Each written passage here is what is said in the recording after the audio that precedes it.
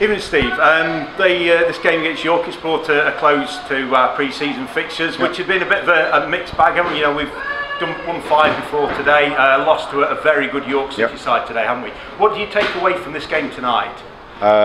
We played against a very good York side. I've just talked to players downstairs that we're not going to be judged against playing against York City. We're going to be judged against Stourport Swifts and Shep Sheds and Walsall Woods. That's our target for the season. But I was pleased with how they applied themselves tonight. There's some really good performances. And our pre-season wasn't about tonight, it was about the 5 games previous, which we got what we wanted. Yeah, the games that we've had against the likes of Baseford United, you know, 2-2 against them, who are an Evo Stick Prem side, 2 divisions above us. Yep. That was a great result, wasn't it, that night? Yeah, that's what we're looking at. We're not looking any higher than going into the Evo Stick at present. You know, we've still got 2 leagues to get into the Evo Stick. So we're concentrating on this pre-season. Like we said tonight, was closure of our fixtures. You know, we've still got a week to prep for Stourport Swifts on August the 4th. So yeah, you got the players in for training Tuesday and Thursday next week then, is that right? We have, as normal. We'll train Tuesday, Thursday and we'll get ready for next Saturday. And have you got in your mind yet a starting 11? Nope. No? Been a tough choice, tough season. It's been great, it's been perfect. We had all the problems last year of not having any players.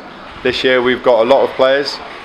People have put performances in positions where we didn't think they could play and been really impressive. So myself, Deeks, Swinney and Simon have got a big task to pick a team for next Saturday. That's it, you know, you've got a squad of at the moment, is it 24, is it? So how many are you going to whittle that down to? I can only pick 16. Yeah. So 16 will play Saturday and some won't play Saturday.